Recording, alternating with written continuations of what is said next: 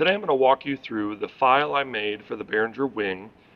What I did was I created a basic board file, labeled everything, set up the input and output routing, reverb, delay, mains, buses, set all that up in the most basic form that made sense, just to get you a starting point so that you could load that and you could modify it as you will, or it's a great starting point or learning point for you if you just want to see how things could be done. So a couple pointers here. So this board file was built for live sound. It was built for a full band, right? Vocals, instruments, drums.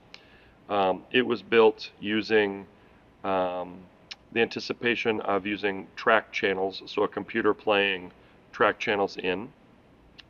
I set it up so that there's a left-right main out. There is a separate subwoofer out, so that's controlled separately. I set it up for live streaming, so there's a live streaming main. I'll dig into that a little bit. And I routed, AES 50 routes, local routes.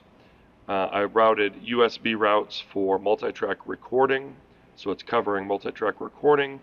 And it's also covering, if you have a Dante card, I did some patching in Dante for multi-track recording as well. And my board is set up with Dante, and I have my computer tracks coming in through Dante. So I have them all broken out, and they're coming in over Dante. So I'll kind of walk through the board file so you can see how it's set up, and then you can modify it from there. Alright, so I'm going to go through this file and just explain how it's all set up so you understand. Go through the channel layers first. So we'll start with channels 1 through 12. I've got 6 vocal mics set up here. I do have basic vocal EQs set, and that's about all the processing that I have set up. Basic EQs and basic compressors are set on these. Then I have 2 acoustic guitars, 2 electric guitars, those are both stereo. A keys and a pads channel, those are both stereo. Now we'll jump down to channel layers 13 through 24. So I've got a bass guitar here, and then I've got a bunch of track channels built in here, so they all start with a T. So I've got the real bass guitar, then I've got a track piano, track bass, and then I've got the drum kit. And then I have more tracks after this. So I've got kick, 2 snare mics, hi-hat, 3 tom mics, and 2 over mics, a left and a right. Okay, so most of this I don't have too much EQ on because that's going to be pretty independent, but I do have some basic settings set on each one of these for you. Now if we jump down to 25 through 36, these are all tracks, so this just depends on if you're using tracks and how you have them set up. I do have all of this patched to come from, we use multitracks.com playback app for our tracks, and that's routed through Dante. So these are all patched currently through the Dante card. Okay, so I have track drums, track percussion, track loops, track keys, track acoustic, 2 track electrics, a track pads, strings, FX, and an aux channel. Okay. Down on 37 through 40 and auxes. This is set up in a church environment, so I have my speaking mics here. So these first 3 channels are all 3 speaking mics, 2 headsets, and 1 handheld. Then I've got 2 computer channels. My first one is labeled Pro 7. We use Pro Presenter, so that's Pro Presenter 7 is what that stands for. It's a computer channel. That is also over Dante, so currently it is patched through Dante. And then I do have a local computer channel as well, just patched to local 3 and 4. So you could use Dante or local or both. A couple open channels here, and then I have my comm system patched into my soundboard. I route that to a few different places. Comm system coming over Dante. The click and guide coming from Multitracks Playback, that's over Dante. And then the TalkBack mic is set up here on aux 8. Plugged into local 5. Alright, so that's all the inputs and how I have them laid out there. I do have users 1 and 2 set up how I use them when I run my bands. So pretty similar, but I'll just run through this real quick. User 1, I have all my band vocals first, then instruments, acoustics, electrics, keys, bass, and then if you jump down to user 2, I have the drum kit there. So how I run this is obviously all that's on the left side, users 1 and 2. On the right side, users 1 and 2. User 1, I have all of my track channels, and then the last channel is my vocal delay. So I run this users 1 and 1, and that's what I see all the time is the band minus the drums, all my track channels, and my vocal delay. That's what I like to have surfaced myself. Then I can jump down to user 2 here for the drum set, user 2 here for all my speaking mics and my computer. On the right hand side here, I have DCAs currently set up under user 1. I have just 4 that I use the most. So I have an all DCA, drums, tracks, and effects. So that's vocal effects. My all DCA is all of the band. It is not all channels. So I do use this. I don't use mute groups, but I essentially use this as my mute group for my band. So I can fade the band on and off, or mute it obviously with the DCA. So that's all band. Does not include speaking mics or my computers.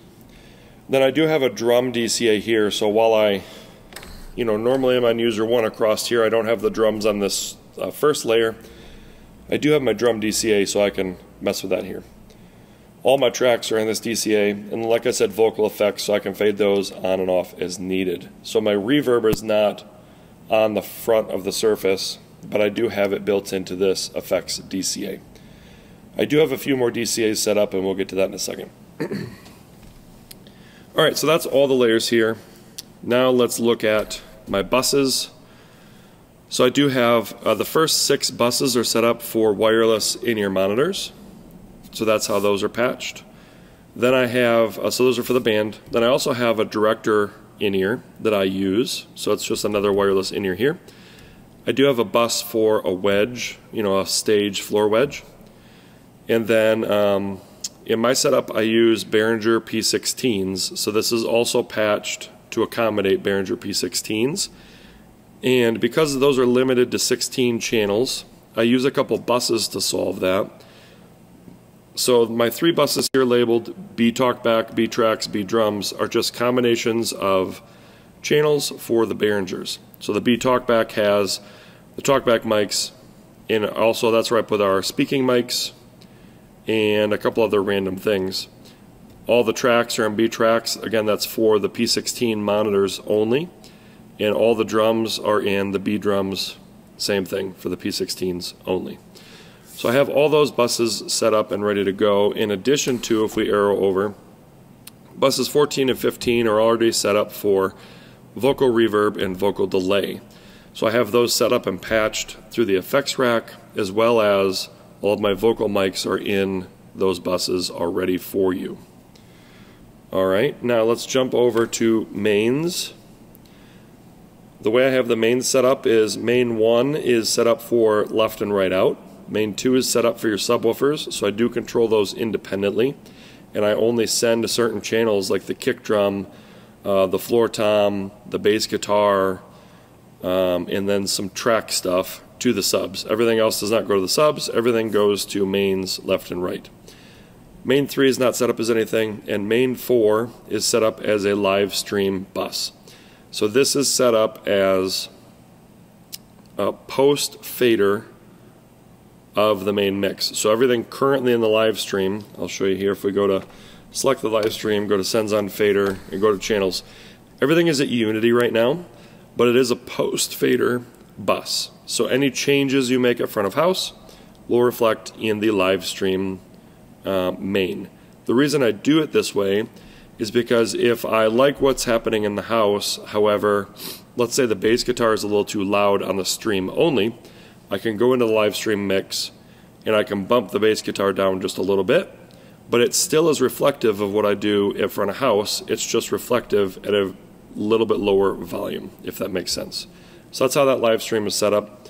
And you can see if we go over to the subs bus, everything here is off. You can see I've got the bass, track bass, kick in it, and that's pretty much it. Alright, so those are the mains. I don't have anything set up for matrices at the moment. one other thing to note on the buses, I had mentioned I have the tracks bus. So the way that I run the tracks is I have access to all the tracks on this board broken apart.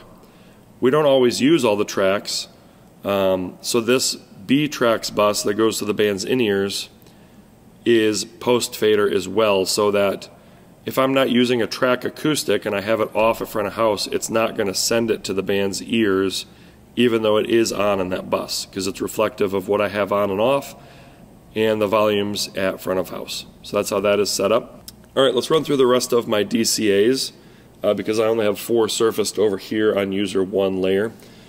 All the DCAs are, I have, like I said, an all DCA, which is the entire band. I have all vocals, again that's band vocals only, all instruments, all drums, all tracks, vocal effects all together, and then I have one for our pastor speaking mics. So that's grouping those 3 mics together into that one DCA. I don't always use them, but they are available if I need them, and they're patched in. Alright, let's go through some of the routing. So if we start with source routing, everything is labeled. So my local ins, like I mentioned before, currently are just a computer and a TalkBack. So this channel 5 here is how I have the TalkBack patched. So if you plug your TalkBack into XLR5 on the back of the board, it will just work. This is set up using a Behringer S32 stage snake. So if you're using something different, you know, the patching might have to change slightly. But as long as you have any of the Behringer or Midas products, you know, or any AES 50 products that support these channels, you're good to go. So I have this all patched. Obviously you can move stuff around, but if you patch one-to-one, everything will just work. So I'm going to give you a patch sheet on my website that you can download that shows you how this is all plugged in, so that if you do want to just use this file, if you have these products, the Behringer Wing, the Behringer S32 snake, and you follow my patch sheet, you plug it all in, it in theory would actually just work for you. So I have it all labeled. I'll provide that patch sheet there. So that's sources. I do have Dante set up if you're going to use it. This is how I have my tracks coming in. So Dante is currently patched for the first 16 channels as tracks, click and guide. And then I mentioned earlier I have Pro Presenter and Com coming in on Dante as well. So those are patched in there. I think that's about it for inputs. I do have an oscillator set up if you want to use it. Alright, let's jump over to outputs. So obviously this is going to vary for everybody, but my local outs, I do have a local director in-ear that I plug in, and my local live stream XLR outs. So that's all patched through the local outs there. AES50A, so here's how your outputs will work on that stage snake if you're using my file. The first 6 are patched to in-ear monitors, and then 13 is your wedge, 14 is your subwoofers, and 15, 16 are your mains left and right. Now the way that the Wing works with Ultranet, if you have a Behringer P16 personal monitor, is you have to use channels 33 through 48 on AES50A outputs. So the patching that you see here is for the Behringer P16s. So I have that patched, my 6 vocals, 1 acoustic, 2 electrics, keys, pads, bass, my drum bus, my tracks bus, my TalkBack bus, and the click track. So that is all pre-patched for you for the P16s, and you can just change as needed. Alright, I do have USB and Dante patched for multi-track recording, so I have all the channels that are used on this board pre-patched to the USB audio out. That allows you to connect to a computer and multi-track record in a multi-track software of your choice. So I have all that pre-patched for you, as well as if you're using Dante, the same thing. I have everything going out in Dante. Alright. The only other thing I think I have set up for outputs is I do have the USB recorder set up to record mains left and right as well. Alright, a couple other things to note. under the effects racks, I do have a vocal verb and a vocal delay set up on effects racks 1 and 2. Those are in buses, I believe, 13 and 14, as we discussed earlier. And then I do have a graphic EQ set up on main 1 that is set for my room EQ, so you'd want to obviously adjust that, but you can see how it works and make any adjustments there. So that is active and on. So your main 1 left and right does have a graphic EQ on it. So those are the effects. A couple of the things on the surface here. So obviously you have options here for user defined keys, and then so we'll go through all this. So page 1 on my user defined keys are set up to mimic this upper right section. So if you don't know, this section here can be controlled. You can put 4 channels on here to gain, those on the main surface. So you don't have faders, but you do have your wheel here is the fader, and then you have mute buttons here.